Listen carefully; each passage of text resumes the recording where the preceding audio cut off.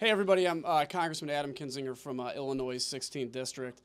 I just want to briefly say before we get on to everybody talking, with Memorial Day coming up, it's very important for us to remember those that gave their lives in service to their country. As a veteran of Iraq and Afghanistan, I saw firsthand what that kind of sacrifice meant. And even though this is a holiday meant to focus on the fallen, we also keep in mind those that have served, that still live, those that have been willing to give everything for their country. As we go forward and we make decisions out here and do things, sometimes we can get mired down in the policy discussions. But it's important, especially in a week like this, to just remember why we're out here, why we do what we do. And that's for a broader mission, a mission of America.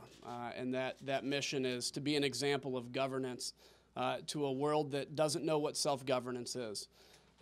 This House majority is committed to funding the VA, to taking care of our veterans, to ensure we honor the fallen, and to fix some of the problems with funding that we've been having for our military going forward.